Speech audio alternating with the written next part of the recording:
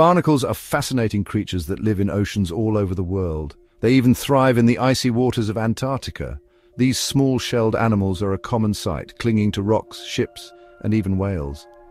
The frigid Antarctic waters pose a challenge to most marine life, but barnacles have adapted to survive these extreme conditions.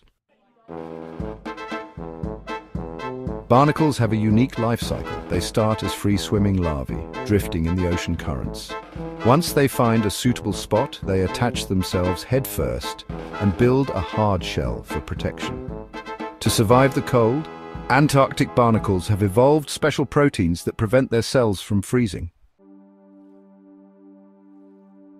Barnacles are an important part of the Antarctic ecosystem. They are filter feeders, which means they strain tiny plants and animals called plankton from the water.